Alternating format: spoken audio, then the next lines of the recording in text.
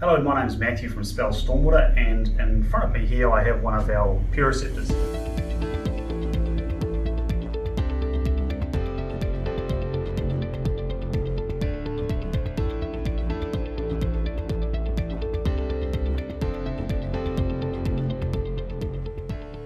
These Puraceptors are the workhorses of the industry, and they protect the environment from a catastrophic oil spill, generally at service stations.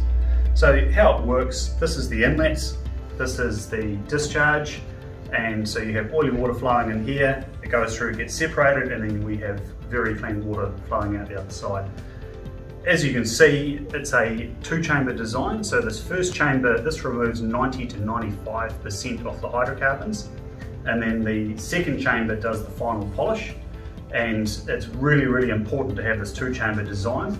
If you didn't have that, if you only have a single chamber design in a heavy storm condition, the discharge almost certainly would be non-compliant. So a few key advantages of the SPEL Puraceptor.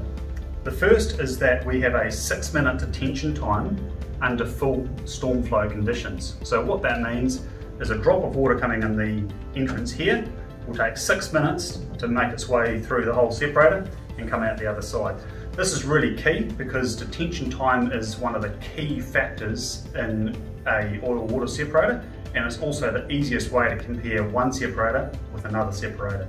And at 6 minutes, we have one of the longest detention times on the market. Another thing that the detention time does for you is it gives you really slow horizontal velocities.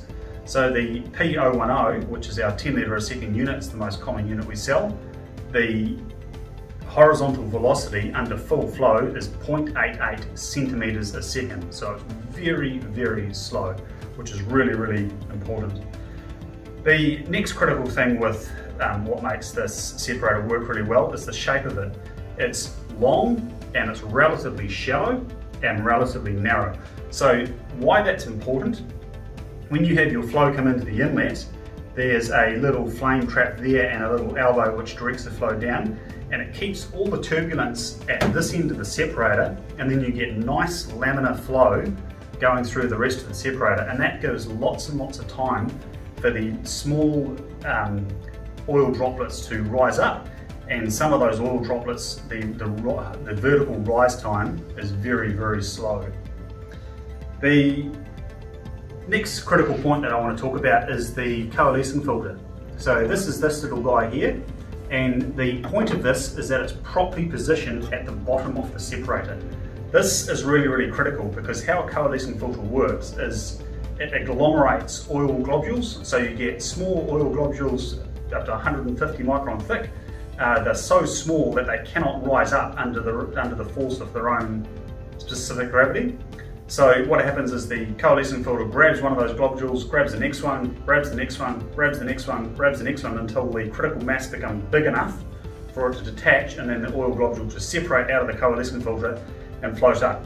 If we had our coalescing filter at the top, which would be cheaper and easier to make, the problem is that the oil globules would agglomerate and then would go straight through the coalescing filter and out the discharge, which is not what you want to achieve.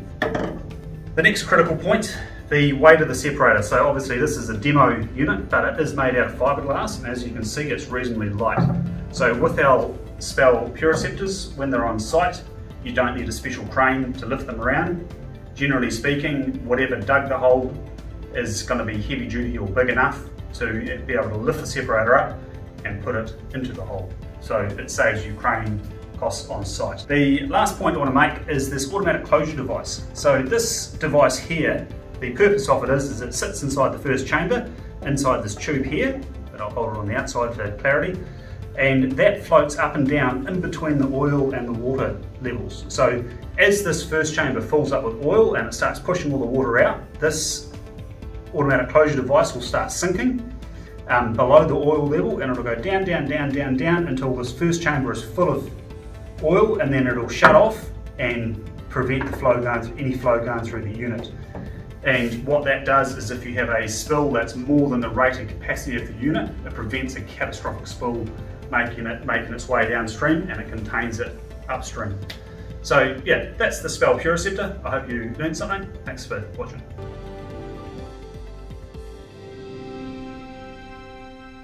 you.